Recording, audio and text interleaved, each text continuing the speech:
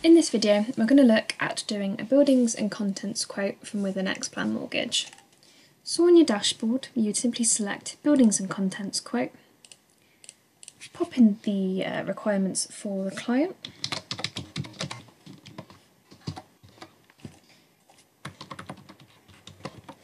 and then pop in the postcode of the property. You then find the address, select the correct one, and pop through to the illustrations. This screen is going to pop up. You'd need to read it, double check with your client that they are happy, and then simply select yes to go through to the illustrations. So this is the illustration screen. You can see that we've got two quotes. We've got a home insurance plus and then a simple home insurance. So you would work with the client to decide which quote would be better for them. And then when you had decided on the quote, you would simply select apply.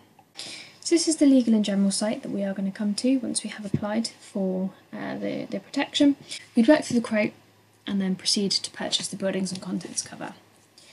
Going back to Xplan Mortgage, this is the screen you're going to land in, and you can see you have actually applied for that buildings and contents cover. And that is how you do a buildings and contents quote from within Xplan Mortgage.